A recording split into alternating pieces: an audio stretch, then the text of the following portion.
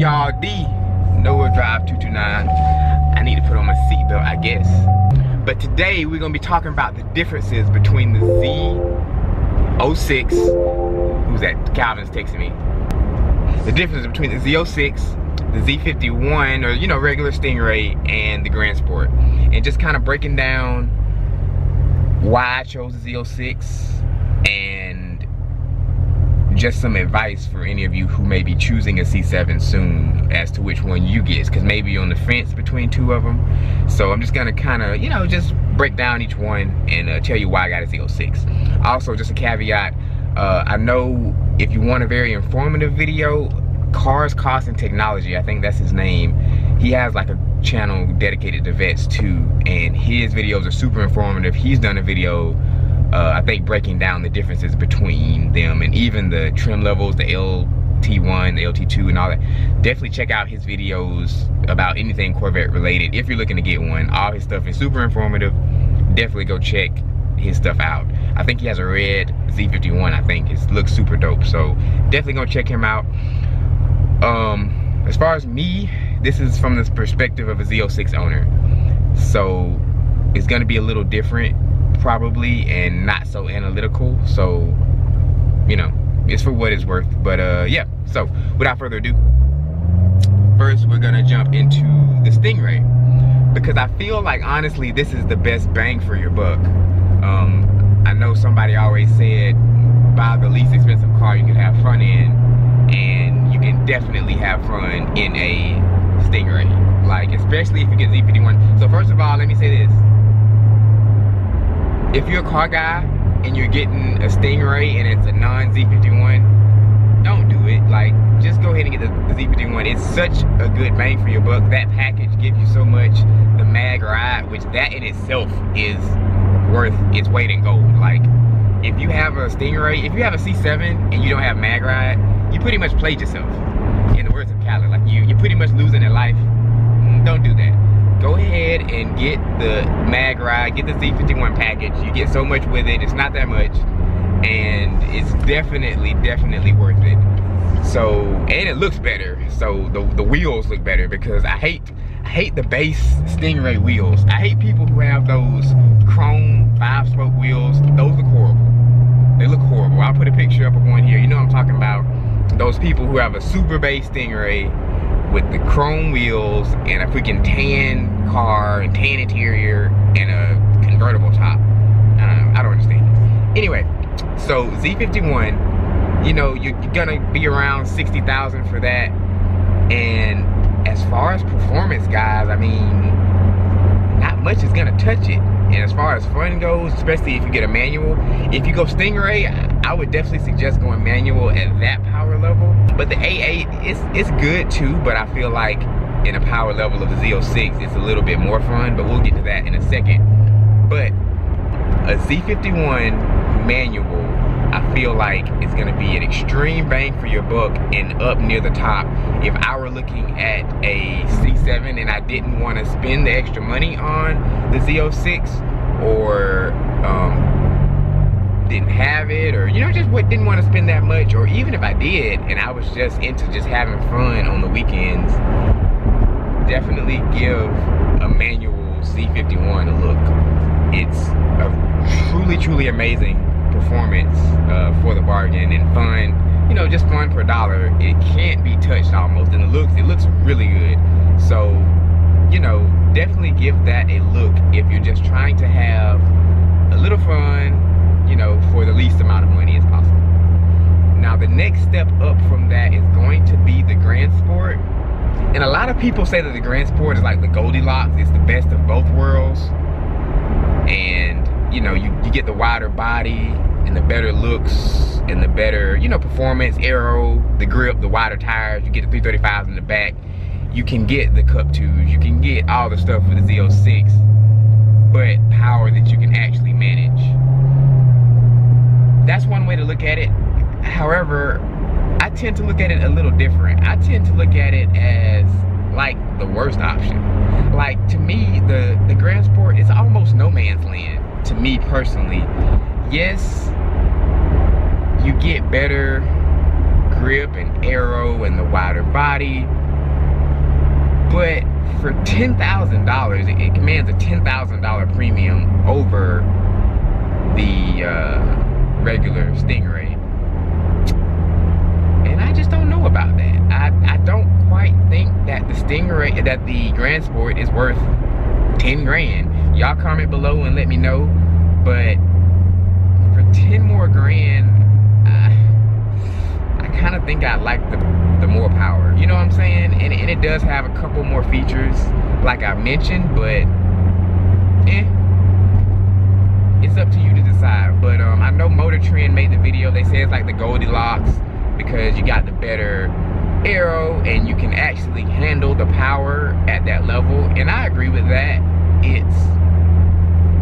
It's a more manageable power level than a Z06. I haven't driven a Grand Sport, so I can't quite speak on that. Is it 10 grand better than the experience you would get in the Z51? I don't know. That's kind of up for debate. So I'm gonna put that on my personal list. I'm gonna put it at the bottom because handling and things like that aren't very important to me. But if you're the type of person who's going to go to the track often, then you should definitely put the Grand Sport on the top of your list, because I feel like it's going to be the best for you, because you do get those wider towers in that aero, but still at a power level that a novice can manage on the track pretty quickly. Because as a novice, you're not going to be able to take a Z06 on the track and really do anything with it until a long time, way longer than I'm sure the much more manageable power of the Grand Sport. So if you're a track monkey, then yes, I would say Grand Sport. Regular people, I kind of put it at the bottom of the list. And then we come to the reason that I chose the Z06, or I'll tell you kind of the benefits of the Z06. So first of all, we still got the wider body. Obviously, I do like the wider body. It's one of those things where you don't notice it. Like when you see a Z51 or a regular Stingray, you say, oh, that's a very good looking car. That car looks really good, especially if they have it spec'd correctly. However, when a Grand Sport or a Z06 pulls up next to it, you're like, oh my God, what is that? There's a huge difference. And that in itself, for me, if you're an appearance person, if you're into how your car looks, to me, that's worth it, just in itself, is the wider body. But the wider body, in conjunction with the added performance, the Z06 performance is just on another level. Like, it's just, Chevy took it to 11 with the Z06. If you've never driven a car with the amount of power that a Z06 has, I would suggest you do it immediately, because the smile that it will put on your face is bigger than the state of Texas. Like, it's just ear to ear all the time. We've got a review coming soon in the next couple of days of a Z06 review. We're both just smiling the whole time. Like, it's really amazing. The performance can keep up with anything, things 4 times as much. You know, stand no chance sometimes. And I think that's just amazing, and that's just crazy what Chevy did. So because of that, that's more so the reason that I went with the Z06, because you do get, you know, all those still creature comforts of the regular C7, but the performance to hang with anybody and the looks that just kill. Like, the Z06 is one of the best looking cars on the road, bar none. So that's the reason that I went to it. I went for it. I feel like it's more of a bargain than the Z51, if that makes sense. However, there's less of a barrier to entry, if that makes sense. So, okay, even though the Z51 is like 60,000, and it's beating stuff probably up to like 120,000, so, you know, maybe twice as much as it, the Z06 is pretty much keeping up with anything. And so for $15,000 more, you can keep up with anything. And so to me, what it basically comes down to is the money worth the things to you? Is being the fastest, is the extra looks, the better handling, is all that stuff worth 15 or 20 grand to you?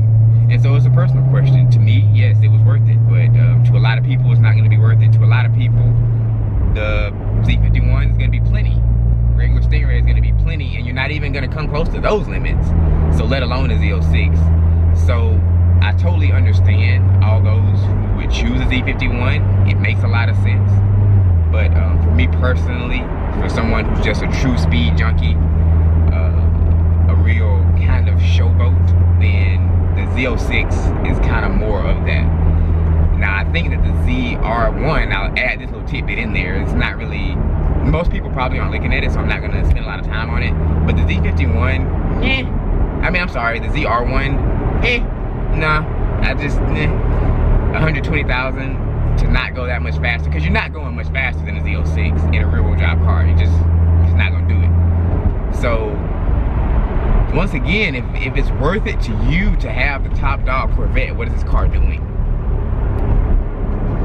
By the way, sorry y'all, I was too lazy to mount my camera. It's driving crazy. I was too lazy to mount my camera, and this one looks much better than the GoPro mounted, so that's why I just decided to hold it this morning, but yeah, bear with me. But the ZR1,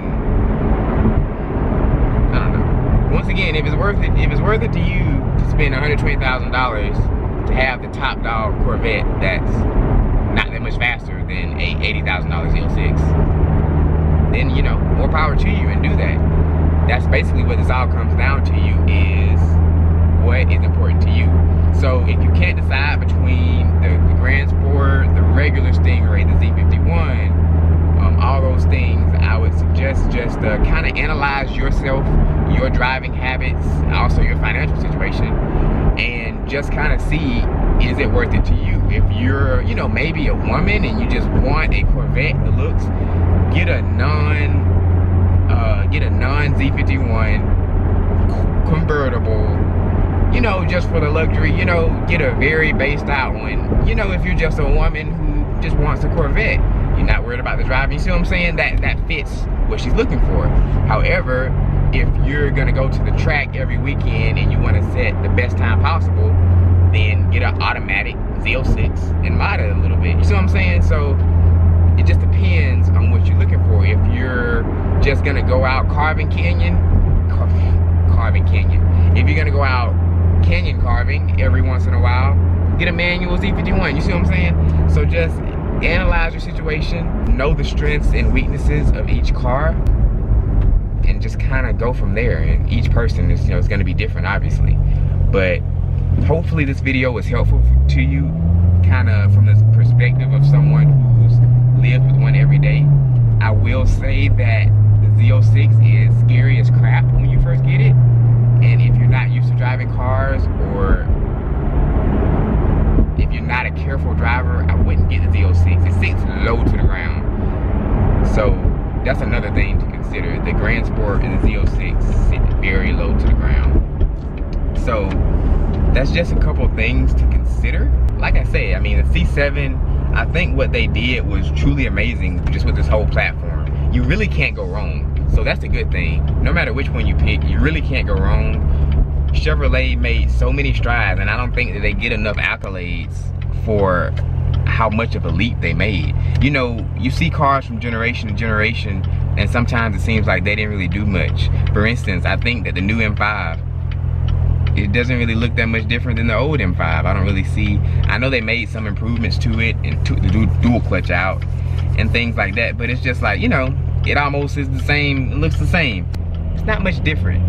The C7 is a totally different, totally more refined, 13 step forward new car. Like, Chevy really killed the game with the design, from the looks to the performance, just totally different, changing. I think that they gained a lot of new fans. I think a lot of people who weren't even Corvette fans became a fan when they saw the C7, and I think that's the mark of a, you know, a truly successful redesign, you know, or, you know, new generation of car. So I do want to say kudos to Chevy, and I hope they keep up the good work. I hope the C8 is as big of a leap forward as this was, because that is gonna be crazy. And I might be first in line with a check. So, you know, keep doing your thing, Chevy. If any of you have any questions, then comment below. If you have any questions about, you know, my day-to-day life with the Z06, comment below, ask the question. I'm gonna post a video soon about just day-to-day life with the Z06, living with the Z06. Comment below, and also, biggest thing, everybody comment below about this. Which C7 would you choose? I know we're getting a lot of Corvette people to the channel now. Which C7 do you have? Why'd you choose it? Or if you don't have one yet, you plan on getting one, which one would you get? C7, would you get the Grand Sport, Z51, or the Z06? Comment below. Y'all have a good day. Enjoy your Corvettes, enjoy your cars, whatever it might be. Enjoy life, live good. It's the No Wheel Drive 229. Don't forget to subscribe, y'all. Subscribe.